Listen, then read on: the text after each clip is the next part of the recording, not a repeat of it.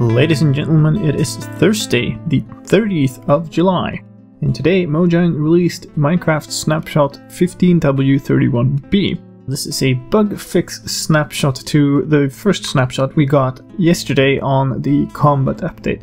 It has a bunch of bug fixes, and I'll just quickly go through what the changes are in this video.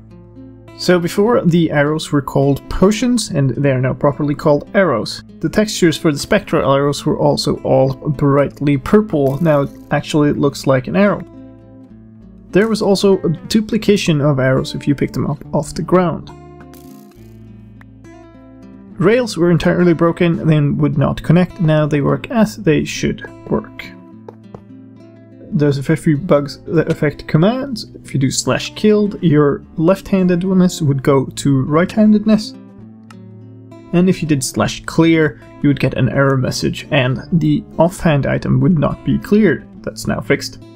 The replace item command would also not work properly for armor slots. And the hide particles parameter to the /effect command had no effect. There's also some other fixes to NBT data being broken in some cases and some mob errors. One bug fix that they claim is that they fixed a problem with all the things in the game that use raw JSON input, so the teleraw of books, complicated signs, that kind of thing. However, when I tried it, it doesn't look like it's fixed at all. I get a different error message, but I still get an error message, and teleraw doesn't work at all, even in the new snapshot 15w31b. There are also some bugs with Enderman, some bugs with the planting of cocoa beans, some bugs with the glow effect, and a whole bunch of bugs around resource packs that have been fixed. Obviously, use the snapshots on your own risk. They are expected to be somewhat broken, and there's still a fair number of known bugs in this one. But if you want to enjoy a first look at the features that are coming to Minecraft 1.9, then go into your launcher profile and switch on Use Development Versions, Snapshots.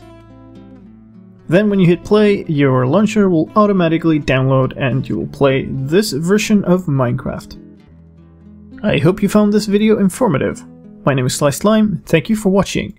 I'll see you next time.